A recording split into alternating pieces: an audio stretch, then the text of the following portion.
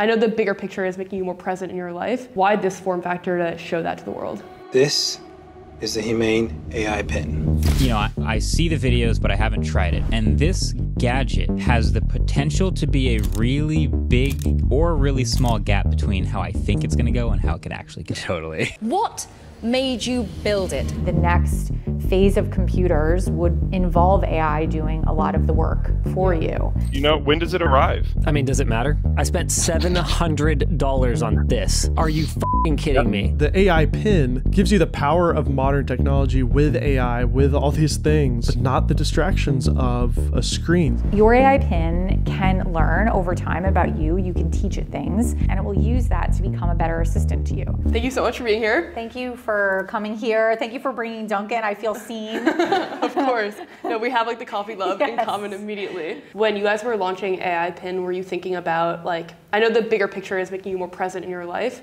Why this form factor to show that to the world? Yeah, I think, you know, it all kind of started when we had just left Apple. My husband and I, my co-founder and I, we left Apple in 2016, and we took some time off. We went to CES for the first time. We saw a bunch of cool stuff. We were really just trying to learn, you know, where was the industry going? Where were people investing, like time and money? And what were people building? And there was this moment we went out to dinner, and we were at the table, and the family next to us, there were, you know, 2 parents, 3 kids, and all of them were on their phones. Okay, like so just tragic. Yeah. Not talking to each other, not even acknowledging their existence of others at the table kind of moment. Wow. Now being outside of Apple, there was this, you know, process of thinking like, wow, we created this tool, we were part of creating this tool that was really powerful, really amazing, has done a ton of good, right? It has connected people in some ways, but it's also like radically disconnected us from each other that are when we're sitting across from one another, or like radically disconnected us from the world around us. And has that as a byproduct, like has it made us happier? Like what is the impact it's had on us? And I think we saw some things that were going on in the industry with technology, making you more, you know, bringing you more immersive tech as a huge investment area. We also saw what was happening in the AI space. And I think, you know, Imran at that time believed that the next phase of computers would involve AI doing a lot of the work for you. And then we saw like some early prototypes. So what was the process of like this form factor versus like a wearable like watch, or like developing like just software like an app? Like why the hardware? So a lot of people ask me about Imran's process, like how does he work? People ask like, oh, does he start with a problem space and then say, oh, this is the problem, and then let's think about a solution? And I'm always like, oh no, he's like already 20 years in the future, and he basically works backwards and says, if this is the experience for what it should feel like, you know, how do I work backwards from that and build what the answer is? And so basically what happened was I came home one day, I was out and about, and I came home and he was taking things apart in the house, and he had this piece of paper and pieces of a projector that he had taken apart, and he had this one-pager that he had written. And on the one-pager, and I think the one-pager actually leaked, I think you can find it online somewhere, but it effectively was this one-pager that described a computer that you wear that's magnetic, that attaches through your clothing. He said to me, this is what we need to build. Like this is it. This is the project. And you're more on like the software end. Like that's like your area of expertise, right? Or were you also very involved in the hardware? Yeah, it was kind of an interesting space even at Apple, where you're kind of all involved in everything, but I worked in the software engineering organization on the program office side. Yeah. So what's the like technical behind the scenes of the software? Because I know that you guys mentioned there are no apps. And it's using multiple like large language models. Obviously OpenAI is like one of them. But what's like the layout of that? At the heart of it, our software platform is called Cosmos. And Cosmos runs on the device and also in the cloud and on the server.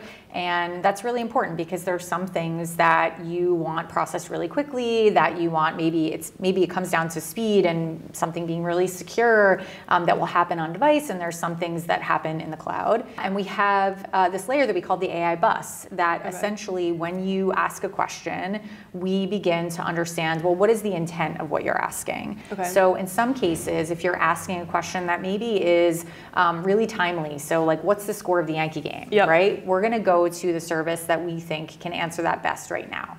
if you ask a question like, what's the orbital period of Jupiter, right? Okay. That is something that Wolfram Alpha is really good at answering. So we'll route to that. This may be oversimplified, but is it like you ask a question and then there's a model in the background that's like, X model is really good at Y thing, so we'll do that? Like, have you pre-programmed it, or does it learn in real time what the best model is? Yeah, right now it's pre-programmed, right? Okay. But over time, we can add more flexibility and more functionality. We're ultimately LLM agnostic, so we can add, as new things come online, we can route to new places as we bring on more services. So once we bring on, let's say, like ride sharing services, and you say, call me a car, right? And that would be cool. Yeah, in that moment, if you say, call me a car, we can maybe route to a couple car services. And so when you ask it a question, is there a like app that will show you like the history of the questions that you've asked, or like what's the process behind the scenes? Yeah, so we have a web front end. It's actually not an app, it's a website. And that is because we want you to have flexibility on where you view it. Okay. So if you're an Android customer, you can view it on your Android phone. If you're an iPhone customer, you can view it on your phone. If you have a Tesla that has a screen in it, you can look at it there. That'd be cool. Or TV, really, wherever. And you think about it as your personal homepage where all of your data lives. You can view all your photos there, your videos. You can also see every question you've ever asked your PIN. Whoa, so you can view the list of everything. It also includes the answer. So if you asked a question and it gave you an answer, and let's say like it wasn't a great one, you can go in there and say thumbs down or thumbs up. Oh, so it like learns. Yeah, so you can give us some feedback. You also can delete it, which is really important. So if you ask a question, maybe you're like, I don't want anyone to see that or know about that, or I just want to delete it. I don't even want to remember that I asked that. You can go in and delete it. And it's also, we never use your data to train models. That's something that we're really clear about. And over time, as we add more features where maybe we would want to use your data or someone would want to use it, our goal is to always be really transparent about what's happening and allow you to control it and say like, eventually maybe you might want to monetize off of your own data, right? And that would be something that you control. One of the examples in the demo that I thought was sick is like the nutritional information. Yeah. And as that one becomes more accurate, that's going to be game changing for like athletes or just people that care about that. Totally. What are the steps between like where it is now and then like 100% accuracy? Yeah, I think that the nutrition was the experience was a decision we made of where are we going to start with vision, right? And I think that in our release that's coming out, we're going to have vision as a beta for people to try, where you can. We'll let you try it after this, where you can ask questions about the world around you. You can ask questions about objects. It's still early days, and of course you've seen this in public demos from many companies where like it's a little slow. Accuracy sometimes is not great, right? This is a new way to interact with a computer that we're still in the early days of. Okay. What you want it to do though is look at things that are a little bit more abstract, right? And maybe help you with like a dinner plate that you've put together. This is not a packaged good. This is something that like did you cook with oil? Did you exactly cook with oil? Like these are things that will just become better over time. Or even you could help it understand things that are more maybe a little bit harder for us to do now around like allergies, right? These are something we're not doing now. We advise you not to use it for things like that. But that's super helpful, right? Does this have gluten in it, or does it have peanuts in it? These are things that eventually would be really powerful. We're not there yet, but I definitely think that we're on a path to get there, which will be really great. Yeah, I think it's so exciting to think about what the future will be with it. Like you'll be able to be completely present and then ask it the weather, or to summarize like text messages, and then take phone calls. You guys have a partnership right now with T-Mobile. Yes. Are there other carriers in the US that you're trying to partner with? Not in the US, and right now we're actually an MVNO. And so what an MVNO means is that we are essentially a carrier network. And so you come to us, and you, when you buy your PIN, you also pay for a subscription service that includes your network connection through the Humane network, which is powered by T-Mobile. And what that allows us to do is remove friction for the customer. So they essentially don't have to go worry about a carrier and a carrier plan. You can get that right from us. So right now in the US, our exclusive partner is T-Mobile. We announced recently that we're talking to international carriers, and we're going to be bringing the PIN to new places really soon.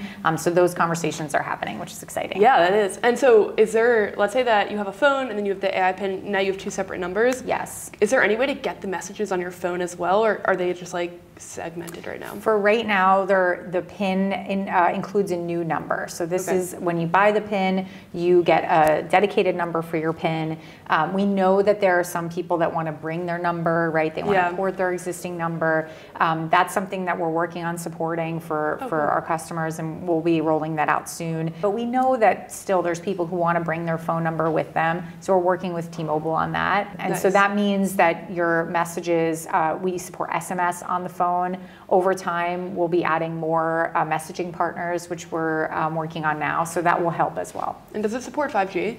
It does not support 5G. It supports LTE and 4G. Okay. And obviously on our roadmap in the next gen product, we'll be talking about 5G. Is there like then an ideal customer in your mind, or do you kind of hope that it's for everyone? I hope it's for everyone, and I know that's really ambitious, and I know that, you know, we've had some people tell us like, no, you have to pick, you know, one group and focus on it. And of course, people who are like our early tech adopters, like they're super excited, and that makes me happy. And they'll be like the messengers for you. Yeah, they'll be the messengers, but like what makes me personally happy is that, you know, we have, like my 5-year-old nephew can use it. And what makes me happy is that my mom is in our beta program, and she just sent me a text message from her PIN yesterday telling me that the PIN went through the wash cycle, and she's texting me from it, and it works great. Is it water resistant? I mean, it should not be put in the washing machine. But what I love about that is that my mom, who, you know, she's pretty tech savvy, but the fact that she loves it and she uses it, and then she tells me she put it through the washing machine and it survived and she's using it and she's super excited.